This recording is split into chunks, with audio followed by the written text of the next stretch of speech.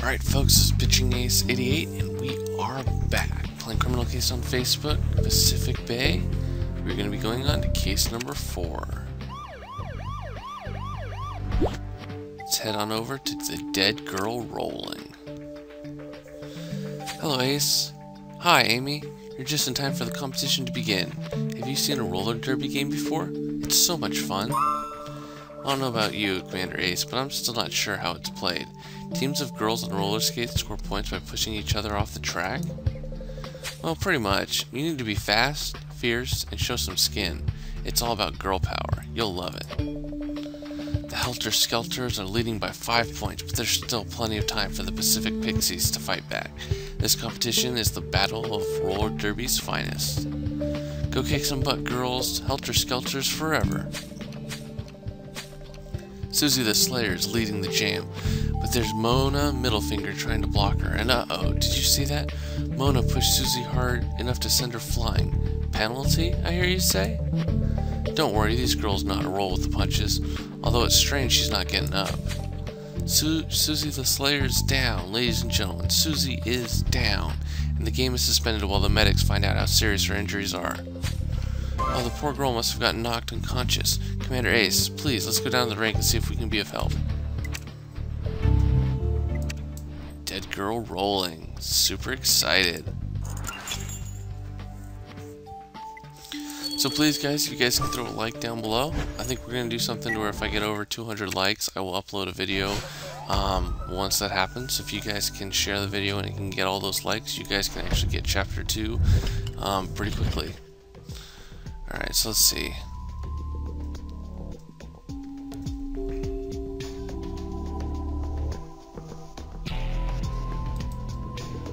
Okay, so it's on the ground somewhere.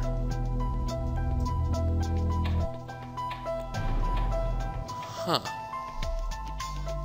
Alright, whatever, we'll just go from there. Card. Inflatable unicorn, TV truck, sports bag,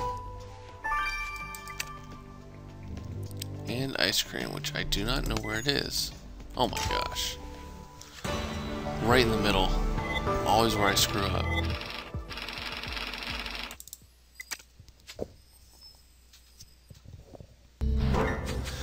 Wow, I can't believe it. Susie Pickley is dead? I know derbies play it rough, but how could she have just died from being pushed?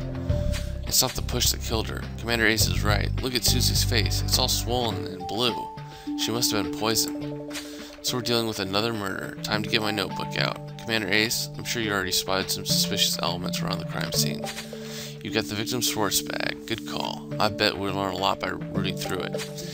And this fan card, you picked it up so it's tattered, so you can't even read the owner's name. I hope you can retrieve it, Commander Ace. It might be Lead. Oh, and you're right. We should also talk to the woman who pushed Susie. I think her name was Mona something. I'll go find her for you. Well, I'll leave you guys to it. I'm headed back to the lab. Too much sunshine can be lethal. I'll make sure Roxy gets the victim's body, Ace. Well, thank you. Dude, that's crazy. Crazy, crazy. So we're going to start with the autopsy, get that thing going, and somebody wanted to show Grimsboro, so I'll show you guys Grimsboro real quick before I bid you guys adieu and go grab some stars. But this is basically Grimsboro. You can go back, you can see any of the cases that you've already been to. As you guys all know, with my Panda Bear, you know, you get that by getting a certain amount of stars. I'm still trying to get 56 stars, so the only ones I need to get left are I need to finish up a couple of these back in the historical center. Once that gets done, though, I'll be getting 56 stars, which is going to be pretty sweet. So anyways, guys, stay tuned, please, and we'll get on with Chapter 1. See you guys in a little bit. This has been Pitching Ace 88. Au revoir. Alright folks, let's examine this bag. I gotta grab some stars. Oh, a lot of headphones. Earrings, I'm assuming. Oh, a charm. You found a tiny star in our victim's sports bag. I'm not sure what to think about that. Oh, I know who can help us, Commander Ace. You haven't met Russell Crane yet, have you? Oh, you're in for a treat. He's our profile. Let's set that star to him. Awesome, guys. Now, I didn't know who this guy was, but he is apparently a profiler. So he's kind of like that guy that you send stuff to in the CSI shows that will help you kind of solve some crimes just by like profiling people. Well, the Derby fan club card you found on the crime scene belongs to a certain Howard Pickley. Didn't Hannah mention that her victim's last name was Pickley? Slayer wasn't just her Derby name. So this Howard must be related to her. Of course I'm related to her. She's my wife. I can't believe I wasn't allowed to see her body. Susie was married to you, Mr. Pickley? I didn't think I mean, we're very sorry. Crime scenes are always locked for security reasons, but Commander Ace will need to talk to you about your wife. Poor guy. It's always the husband. Alright, let's talk to Mona, though. She looks pretty bitchin'. Yes, I pushed Susie. You have to push them to score points in this game. Go Pacific Pixies. Kill, kill. Mrs. Middlefinger, you do realize Susie's dead, don't you? Well, it's not my fault she's dead. I'm a blocker. My job is to, like, block her. I just did that. I couldn't know she was so dainty. What about the other Derby players or the fans? Did you notice anything suspicious before the match started? Where the girls are in shorts, there's bound to be a couple of creeps lurking. But we can handle them, because we're, like, tough, and we're the Pacific Pixie. I think we get the idea. Thank you, Mona. Commander Ace, did Mona seem a little excitable to you? Or is that the violence in roller derby? Damages the brain. I like the fact that Amy's back with us. Alright, what's up, Howard? Oh my Susie, my darling, how am I to face this world without her? Who will do the cooking? Who will iron my shirts? Had you and Susie been married for a long time? We were high school sweethearts. She was homelier in those days, but still, I knew I would never find someone better than her, so I proposed as soon as we graduated. We had a quiet life before she took to roller derby. I encouraged her, came to all the matches, but now I wish she'd kept to her roof garden instead. She loved it, and gardening was a safe hobby. Oh, I can't bear to think of living on my own. I'm not cut out for this single life. Commander Ace, I think poor Mr. Pickley is in no state to drive. Do you think we should give him a lift to his place? Oh, and you're right. Howard's house was also where the victim lived, so we absolutely have to search it for clues, or to learn something about the victim's life. A roof garden, yes. I remember Mr. Pickley mentioned Susie spent a lot of time in her garden. I agree. It sounds like a promising lead. Let's start and search there. Sounds good to me. We're getting like 7%. That's actually really good.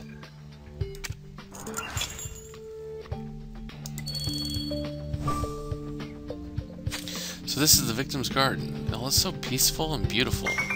It's hard to imagine the woman who took care of this garden also enjoyed something as violent as roller derby, don't you think? Let's have a look around. Why don't we have a look around? Ooh, very colorful. I love this. I've been playing those old cases and I realized that it's not as colorful as this. It's sometimes hard to figure out where everything is. Okay, I know what the pan flute is. There it is. There's this. That's the Zen garden. Oh, there's the Zen garden, my bad. Yoga mat. Book. Oh, there's that, and then bird is right here.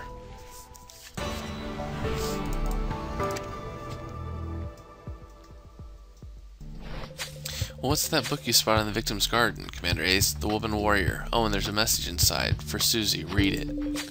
Well, obviously someone really wanted the victim to read this book, but who? Oh, good idea, Commander Ace. I'll get the powder kit out and you can swipe the book for fingerprints. There's a good chance we'll find some that belong to the owner of the book. It's like girl power with the fist. It's kind of funny. I'll bet you her husband actually gave her this book. Maybe? Oh, constant spell. That is the lady from the librarian. How do you do it, Commander Ace? Every time I try to gather prints, they end up all smudged, but the fingerprints you found on this book are crystal clear. Now, if you have a look in the police fingerprint database, you might find who gave this book to the victim. I'll keep my fingers crossed, Commander Ace. Yeah, well, I guess we'll have to figure out who that is.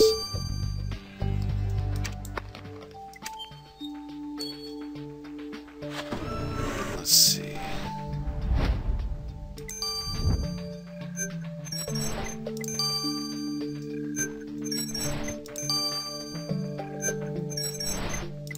Nope, this one. Well, it's worth a try to just check it really quickly. Great, you found a match. The fingerprints you found on that book in the victim's garden belonged to a certain Mrs. Pickley. Oh, another Pickley. Apparently she was arrested 18 years ago for unruly behavior during a women's rights march. And the record shows she is Howard Pickley's mother. So she was our victim's mother-in-law. Well, you're right. We need to talk to her about our victim. Eee. Mother-in-law. That's got to be pretty scary. Anyways, guys, I'm going to actually grab a couple more stars, and I'll see you guys right back here. Alright, guys, let's go talk to Barbara. Now, they both have charms, so charms are definitely going to play in, so it's definitely not the husband. Well, Susie was like a daughter to me. When she met Howard, she was just a shy wallflower, but I had hopes for her than I ever had for my son, the poor thing. What hopes did you have for Susie, Mrs. Pickley?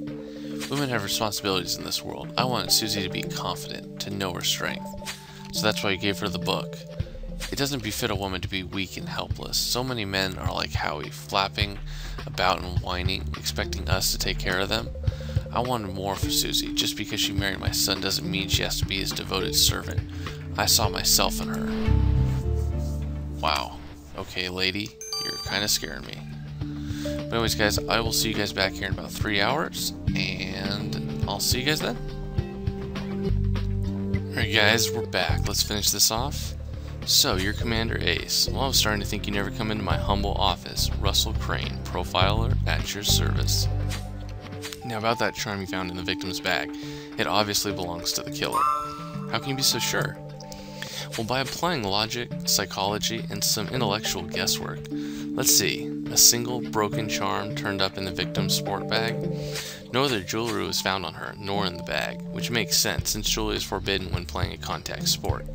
The fact that the charm obviously broke away from its chain is also important. It means someone lost it while rummaging through the bag. And since we know Susie died from poisoning, what does that tell us about her killer? That they accessed her personal belongings to conceal the poison in something she'd ingest.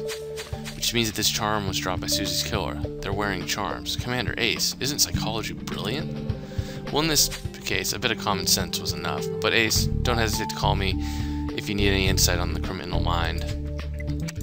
I love that. I love that aspect of him. Okay, and guys, again, I'm going to do instant analysis so we can speed this up. Ace, I know what killed the victim. A popular energy drink called Rocket Cow. Instead of Red Bull. That's awesome. Pretty tasty stuff when you mix it with vodka. And it contains a high dose of caffeine. Wait, I don't get it. Why is caffeine important? I tested the victim for caffeine allergy, and boy, she scored higher than I do in drinking games. The anaphylactic shock killed her almost immediately. But if Susie was allergic, why did she decide to drink? What was it? Rocket Cow before the match? Surely she avoided anything with caffeine in it. Well, Rocket Cow tastes like regular lemonade. She didn't know what she was drinking. She thought she had her usual drink in her bottle. Someone, and by someone I mean her killer, mixed some Rocket Cow in Susie's lemonade, and they made darn sure she would drink it. And check this out, I also found a note in her clothes. Look, Ace, it says, don't forget to drink a sip from your bottle before the big game. Here's the piece of paper the message was scribbled on. Ace, maybe you could take a closer look and see what it reveals about the killer. I love this. I love how they find a way to incorporate everyday stuff that we all know, but because of copyright they can't put it in there. So it's a Rocket Cow. That's just hilarious to me. Oh, it's like music sheets. Ace, what are these symbols you revealed on the killer's message? A grid with some black dots? Well, this looks familiar. It looks like a... Oh, wait. I know what this is. It's a guitar tab. I played the guitar when I was little. I recognize it. The dots show you where to put your fingers on the strings. Don't tell me, Ace. Let me guess. If the killer wrote the message on the guitar tab, it means the killer plays the guitar. I knew that too. Commander Ace, I don't get it. Why would anyone want to murder Susie Pickley? She seemed like a nice woman, despite playing a really violent game. So far, the only suspect who seems to have any animosity towards her is the hot-headed derby girl who plays on the rival team. But Susie's husband sounded devastated, and her mother-in-law obviously doted on her. I think it might have been her. Anyways, Russell says the killer wears charms. Well, you've discovered that they play the guitar, and I think... well, I don't know what to think, I'm sorry. Ace, you'll never believe it. I found a fan website about your victim, and the latest entry is called Susie's Life, the truth behind her murder. What? You mean someone knows why her victim was murdered? Hannah, this is huge. Oh, snaps. But guys, this is going to lead us to Chapter 2. So again, stay tuned for Chapter 2. Again, if this video gets 200 likes, I'm not going to wait my usual 12 to 16 hours, and I will upload it straight away. So you guys get to it. See you guys in a little bit. This has been Pitching Ace 88. Over and out.